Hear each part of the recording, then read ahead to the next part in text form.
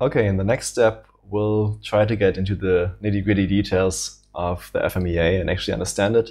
Again, this is always like very complex, and there always are like 1,000 questions about this. So I hope that maybe you only have like 200 questions after this, and then maybe this helped you a bit. So what we did just now is we created this PHA table where we did a preliminary hazard analysis, what could go wrong. And we didn't quite understand why we did this, but we will be linking it up with hazard IDs on the right side. And before we do that, we will actually look at our simple risk table and try to migrate that to the more complex risk table, which is the FMEA. Sorry, the FMEA hazards table, actually this one. Let's move this to the left. Okay, the 14971 actually has like multiple terms, and the three terms I mentioned earlier, hazard, hazardous situation, and harm, are the relevant ones here. And to quickly define it in kind of normal human words, hazard is something which like possibly could be dangerous, but it doesn't really mean you're affected by it.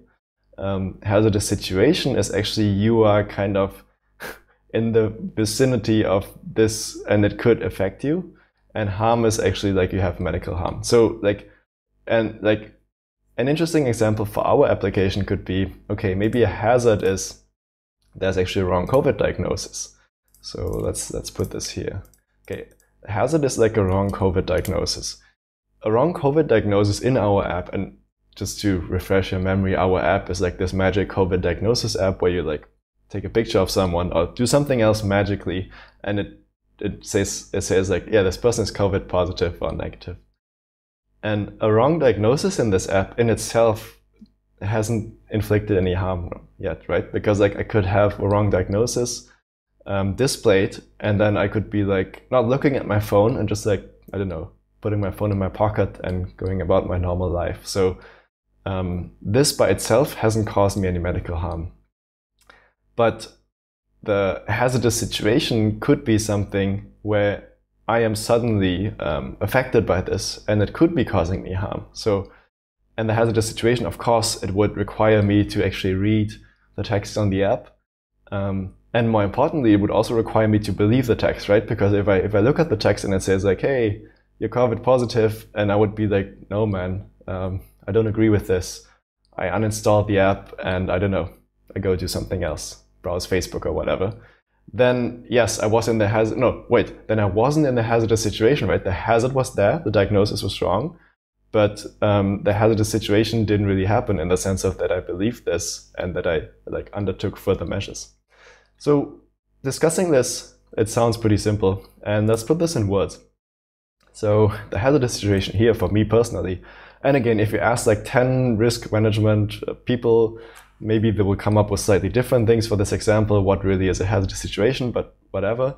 For me, hazardous situation here is the user believes the wrong COVID diagnosis.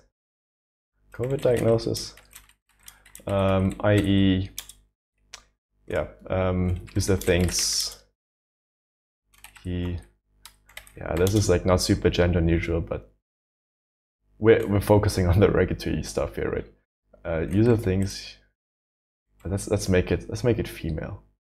She's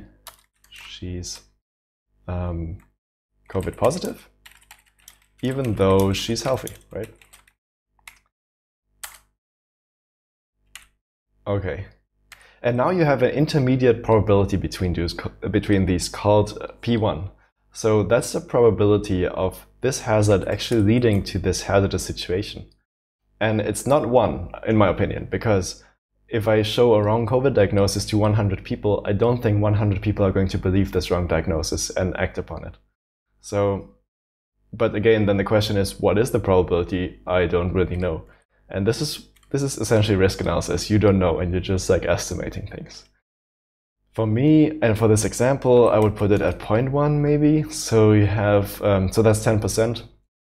So you could say, okay, if I display a wrong COVID diagnosis, and specifically a false positive one, to 100 people, maybe 10% would believe it and think like, oh my God, I'm COVID positive. And yeah, this is serious. While the other 90 people would say like, maybe this app is crappy. I don't believe it.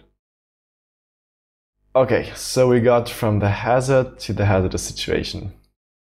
Now the harm, I think we actually had the harm already in our simple table, right? So the harm is, well, yeah, in this case, the harm is none, right? So that's a fair thing to write. So let's copy this. Harm is like none, because again, to refresh our memory here, if the app tells me I have COVID and I believe this and I'm actually healthy, then I go to the hospital to get checked, or COVID testing site, and they'll check me and they'll say like, hey, you're negative, everything's fine, and there wasn't any real harm. I mean, okay, you could discuss this for like 1,000 hours and say like, yeah, but maybe I could catch COVID while I'm at the testing site because of this, but let's just not go there. So in this case, this is very good because we could essentially say we don't have to analyze this further. So let's gray this out. Oh, that's very gray. How about less gray? Okay, because like, yeah, there's no harm, and that means you don't have to analyze stuff on the right side. Simple, right? And but we still need to estimate the intermediate probability here. So what's the probability of a user who's already believing the wrong COVID diagnosis actually to go to the hospital to get checked? Maybe, I don't know. Again, I wouldn't say it's 100% again, because maybe out of 100 people, maybe a lot of them would actually stay home and think like, okay, maybe I've got COVID, so I'll just like self-quarantine right now. I'm not getting tested. I don't know, because like, I mean, I wouldn't spend too much time on this because again, there's no harm, so we won't. This is not kind of, it doesn't have a like final effect. So let's just say it's 10% again, and whatever. Like this whole row, the probabilities don't really matter that much because there's no harm in the end anyway. Okay, let's actually let's do a row which actually has a harm, and maybe the next one is interesting because if we remember, we actually classified this as not acceptable, so that could be interesting. Okay, and we have the wrong COVID diagnosis again, but this time it's a false negative diagnosis. And we had this medical impact, which was disease progression. The patient stays at home, but should have gone to the hospital earlier. So just to remember, this was the case where the app says like, hey, you're healthy, but the patient actually has COVID, and they would be believing this. They would be like, yay, I'm healthy, even though I feel like crap. And then they would stay home because they're like, yeah, the app told me I'm healthy.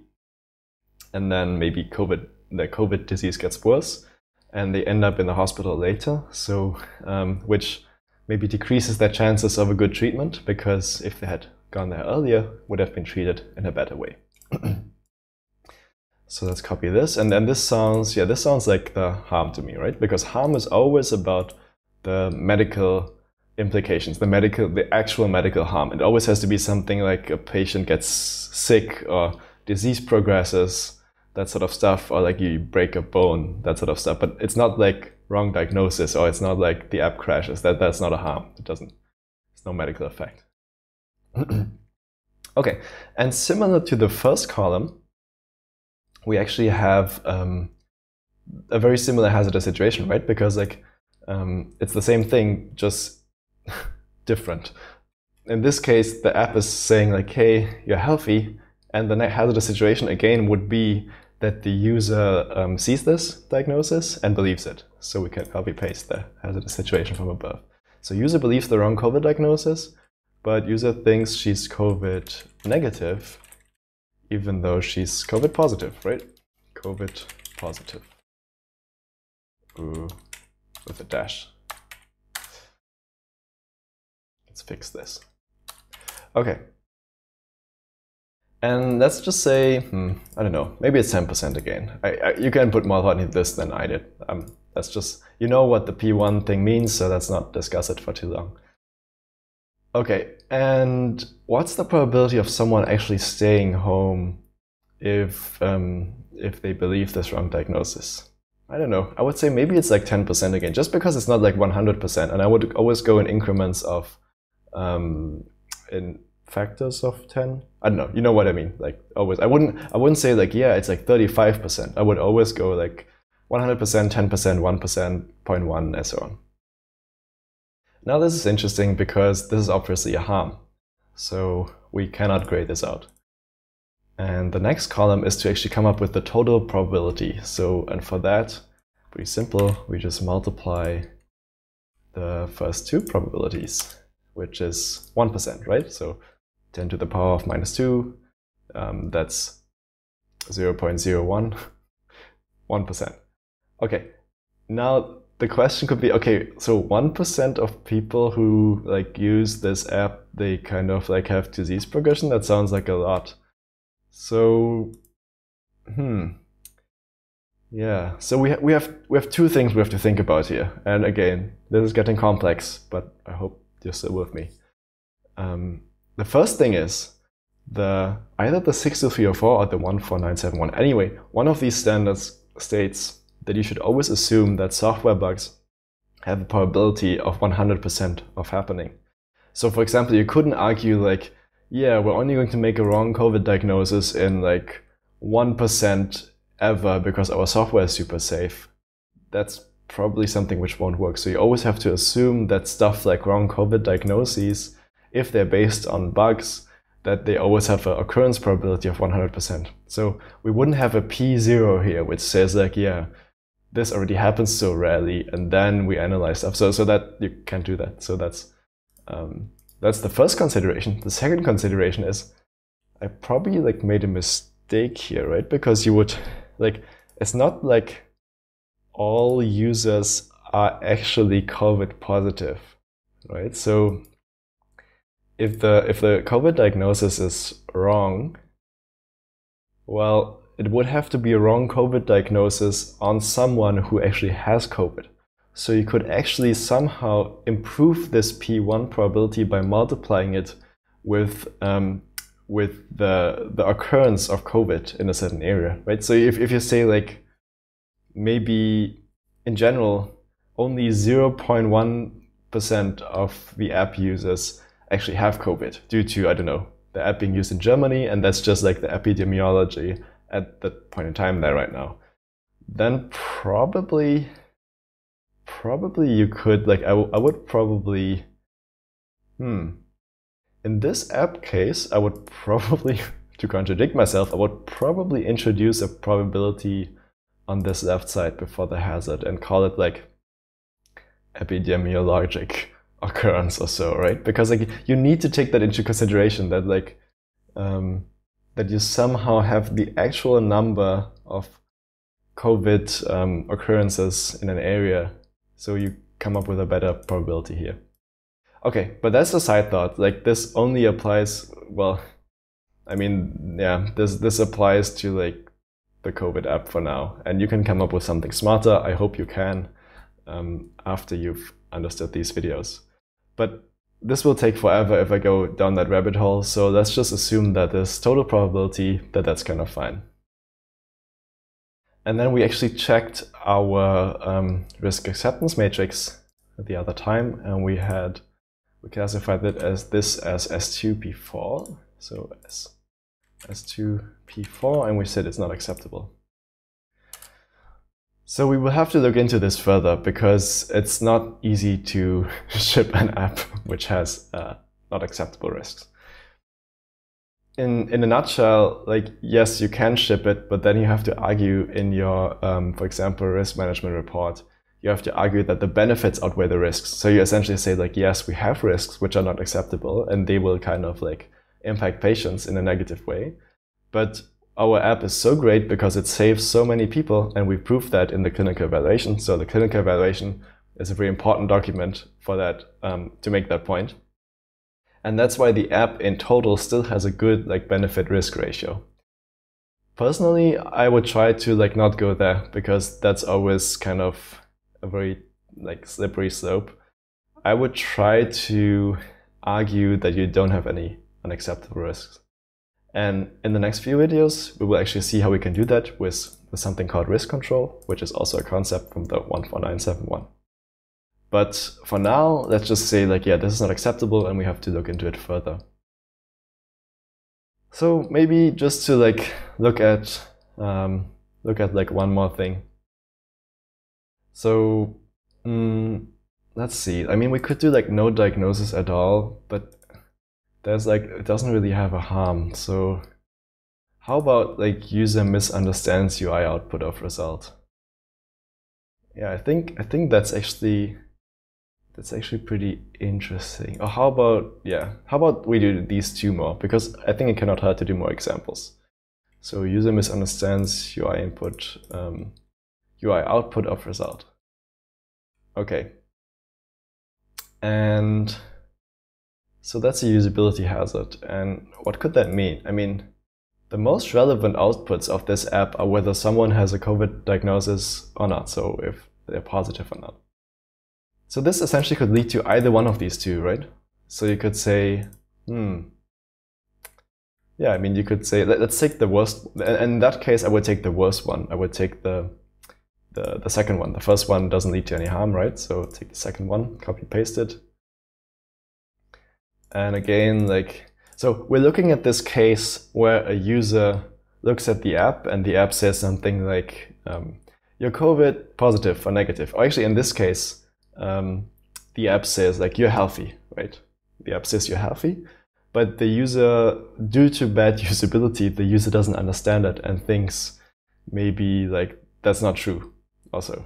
And actually we have to flip this around, like, right? So the app would actually say, hey, you're COVID positive, and it would be correct because the user is COVID positive, but the user doesn't understand the app and thinks the user is healthy. And then we have the same situation as above. So sounds terribly complex, but a good example for this could be maybe your usability is so bad that the text is in like tiny letters, or maybe like a positive diagnosis has like a green check mark, which looks like, to someone who doesn't know, like who doesn't read the text, which looks to that person like, hey, I'm healthy because it's a green check mark and everything's fine. So that's what this bad usability is all about. So even though your app displays everything kind of correctly, the user misinterprets it and you end up being in the same hazardous situation as above. So the user, again, this is a COVID positive user, but the user for some reason thinks the app has told him to that he's healthy. And again, the app could actually say like, hey, you're COVID positive, but the user just didn't get it. And then we actually have like, we have the same situation, right? So, well, you could discuss these probabilities again. I don't know, yeah, we could go there, but that's not. But you have the same end result. You have disease progression, because the patient stays at home, but should have gone to the hospital. And in this case, everything's the same here. And again, this is not because you had a bug in your app or because like there was a technical problem. Everything in the app worked as planned, but the user totally didn't get it and just acted upon it as if there would have been other output. And also, as we note, this is not acceptable, so we will have to just look into risk control. But let's do that later. And finally, maybe let's do this one more. So this IT security problem, backend gets hacked and test output for user gets changed. Okay, by the way, this is not directly a hazard, right? This is a technical problem. So, doesn't really fit here, right? Because this is like not something the app like, oh, well, and test output gets changed. That actually leads to the first two things. So, so we actually discovered something called failure modes, and that's a good point to kind of take a break here and discuss failure modes in the next video.